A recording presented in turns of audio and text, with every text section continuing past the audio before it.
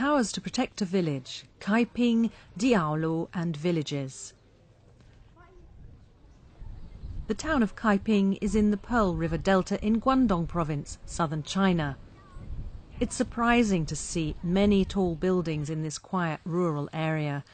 A total of 1,833 tower houses, known as Diaolo, are found in several villages in this area.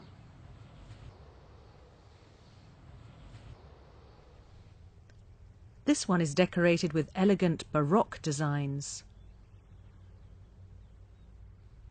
Another is inspired by Islamic architecture.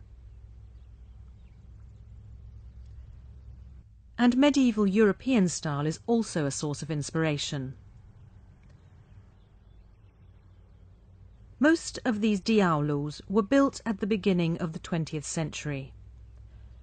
They were built by wealthy people from the area when they returned after making their fortunes in North America and Australia. The furniture inside the high-rise buildings shows how comfortably they lived.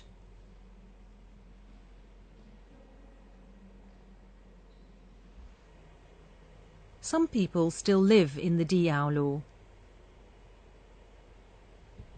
Sometimes several generations living together. This was the current resident's great-grandfather, who went to America to support his family when he was young and built their diaolo when he returned. He incorporated the symbols of wealth he saw overseas into the design of the building. This style of home is unusual in a village setting, but they have a practical function. These villages are situated in a low-lying delta area and therefore susceptible to flooding.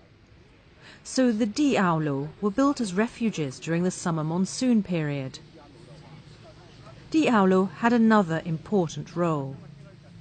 They were also used to protect villagers from attack during an unstable period in the early 20th century.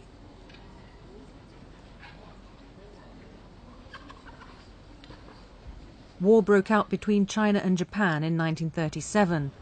Kaipeng became a battleground and many people fled abroad. When the war ended, peace returned to Kaipeng and its surrounding area. And with the new era which began for China, the high diaolos were no longer in vogue. Their place on the World Heritage List is recognition of their historical and constant value.